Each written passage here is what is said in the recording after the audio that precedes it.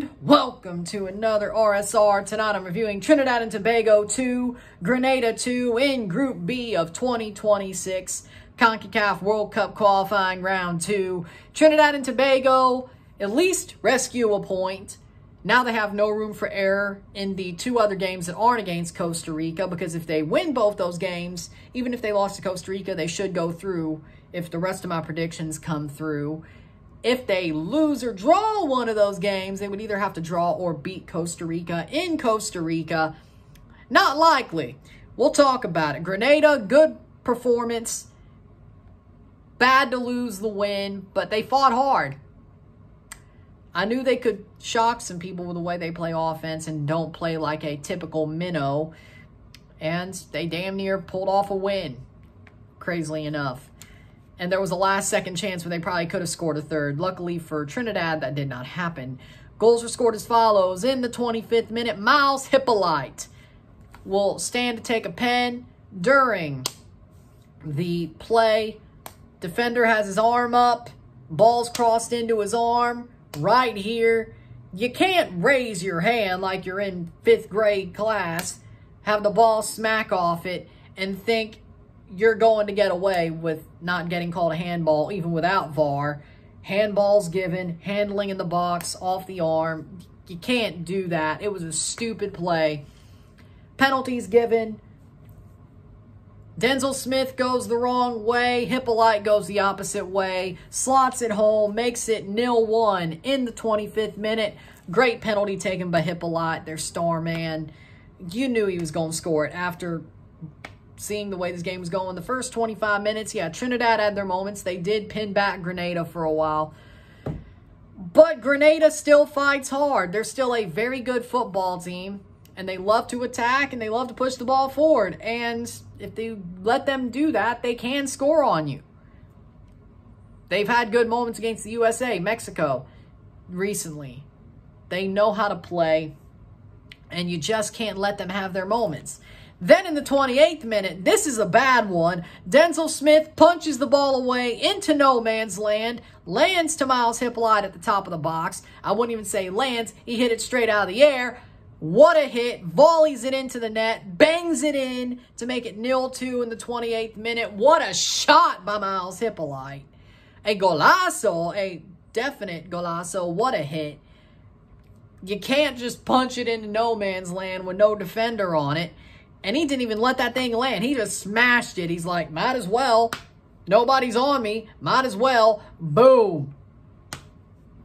Because they were going for a second. They legitimately, 3 minutes later after the penalty goal, they go for a second. They're like, might as well. We have a shocking lead.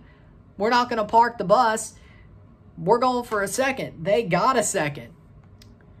And you're like, damn, they might just run away with this one. They don't, but it would have been crazy if they did. 43rd minute, Ryan Telfer scores. Ball played into Telfer. He gets into the box. Nutmegs a defender. Keeper's coming out. Just chips it over the keeper while nutmegging the defender. Ball goes into the net. Ryan Telfer scores the first goal for Trinidad and Tobago, the former Toronto FC man, in this World Cup qualifying run. 1-2 in the 43rd minute. Good goal by Telfer. Could have scored a couple of minutes earlier, but he got his goal. Good for him. Good run. Good play. Nothing too crazy. Good goal. Halftime, it is 1-2. Grenada still has the lead at the half. And you're like, damn, they might win this game. Because for a while there, Trinidad was very shell-shocked that they were down. And then after the second, they were certainly shell-shocked. And they knew that they didn't feel like they could win this game or even draw it. Then they started to pick back up and get themselves out of the hole. Not completely, but at least they got back to earth level. Because in the 75th minute, Rion Moore scores. Ball played over the top. Perfect timing of the run by Rion Moore. He gets in there. Far post, or at the near post he is, with the ball. Takes a shot. Puts it into the net from the far post. And puts it past the keeper, Belfon, to make it 2-2 in the 75th minute. A laser of a shot, which is what they needed, because Trinidad didn't play well in the second half. I don't think so. Grenada had their moments. Trinidad got forward as well, but their forward chances weren't quality enough. They had 2 really good chances that they scored. The rest of their chances weren't really quality enough. Belfond made some good saves. Overall, Trinidad sort of walked in feeling like their ish didn't stink, you know? And like, oh, we're very good on paper. We're a great team. We're about to turn a corner. We should win this game. We're at home. All that, yada, yada, yada. And in the end, they got smacked down. Yes, they still got a point. Is this still embarrassing? Yes. And they damn near could have lost in the last minute. But luckily, big save by Smith, gets cleared. They hold on. It is 2-2 at full time. Luckily, full-time stats, 16 shots to 17, 54% possession to 46% possession, 5 shots on goal to 6, 377 passes to 313, 76% pass accuracy to 74, 9 fouls to 13, 2 offside to 1, 2 yellow cards to 1, 0 red cards to 0, 4 corners to 2. Listen, Trinidad, y'all legitimately let them get a point. Nothing more, nothing less. Trinidad did not look good enough tonight. They did not look good enough tonight on the night to push this game forward and get a win. They should have easily, I wouldn't say easily, but with pretty much a little bit of fuss, but not much, they should have won this game at home. What they chose to do was put themselves in a hole and then dig out of it. Again, they did get back to earth level and they filled the hole back up. What you could have done was completely climb out of it and climb whatever you want to choose. Climb the rope, hit the bell, win the match. There we go. That's what you should have done. What you did do is you just got back to earth level and said, okay, I'm going to walk home. That's not what you're supposed to do. This was a winnable, very easily winnable match. Yes, Grenada's a very good offensive side for a minnow. They like to go forward. They don't just stand back and say, hey, we may lose this match, or we will lose this match, let's park the bus. No, they're like, yeah, we're probably losing this match, but you know what? That means we'll go out on our sword. And that's what they chose to do, was go out on their sword. Go down fighting. And even then, they didn't go down because they drew. And honestly, they should have won this match, whether it's that last second chance, whether it's another chance in the first half. They kept putting chances forward, even when the game got closer and closer to a draw. 1-2, they still went forward looking for a third. 2-2, they went forward looking for a third, looking for a winner. That's exactly how you should play it if you're a minnow. Why be afraid and say, hey, might as well just sit back and park the bus? We suck. We're not good enough. No, Grenada I respect because of the way they play football. Over the past 2 years, they fight, they play. They don't hack at people. They don't park the bus. They go forward. They play tough. Yes, they do. As tough as a minnow team can, but they go forward, try to score goals, and defend arguably well. Why can't more teams in this confederation do that? I think what truly would grow this confederation is if more teams do what Grenada does. Be like, yeah, we might lose. Against who we're playing, yeah, we probably will lose. But let's try to go out fighting. All this hacking, hard fouls, parking the bus, defend till your freaking faces turn blue is not how this confederation grows. How this confederation grows is fearless players. You know what makes you better? Actually playing the damn sport. Play! Not just stand there and be like, okay, I'm going to be in the box for 90 minutes, kicking anything away as far up as to the freaking ozone layer. That doesn't teach you how to play. What teaches you how to play is in bad situations that don't favor you, you get goals. You defend well, but you get goals. There can be a simpatico here. Not every team can be automatically offensive, but not every team should be a dodgy, dreary, defensive team. That shouldn't be a thing.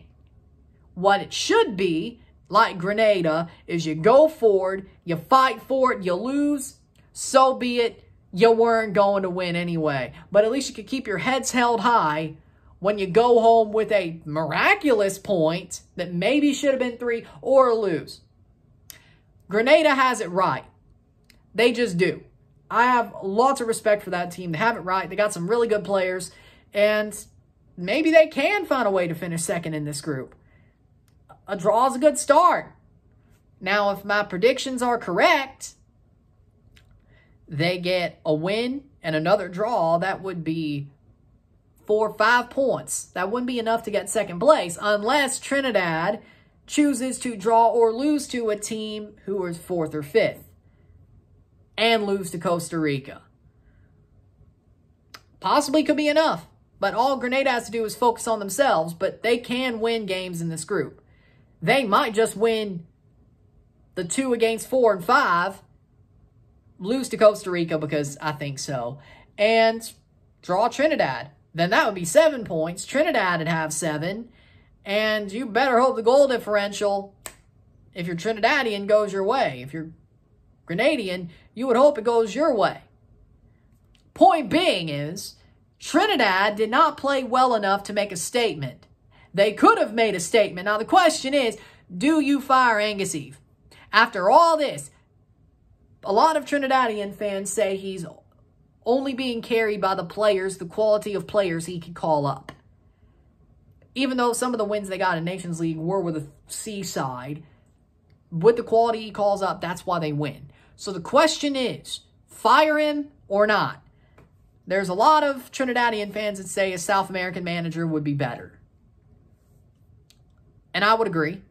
I think there's a lot of good players on this team. There's a lot of talent on this team. Tyrese Spicer didn't even play tonight because Toronto said, hey, we got to keep him safe. He's got to rest his toe.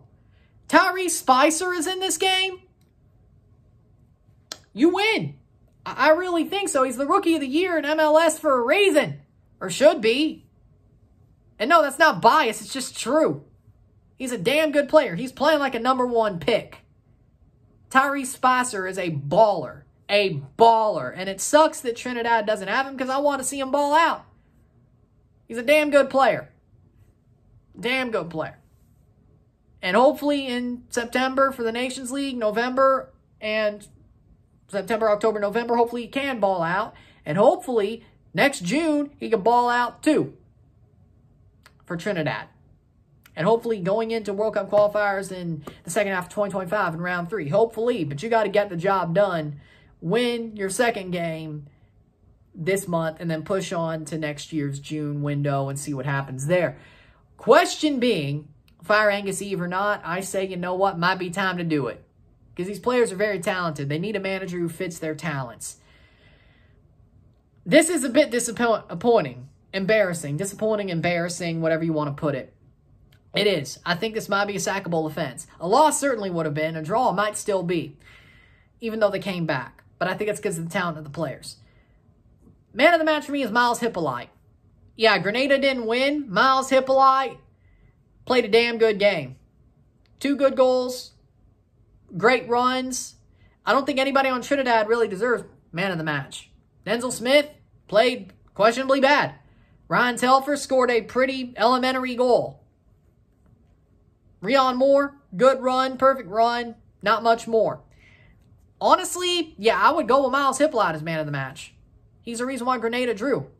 I got to give him plaudits. With that being said, I think that'll do for the day. If you like this video, like it, share, subscribe. You know what it is. Tell your friends. Hit that like button. Hit that subscribe button. Hit that bell notification once subscribe. Send super chats on the live streams. Comment on this video. Put us to play. Share with friends and family. All that great stuff. I will see you tomorrow for a live watch along and review of Netherlands versus Canada.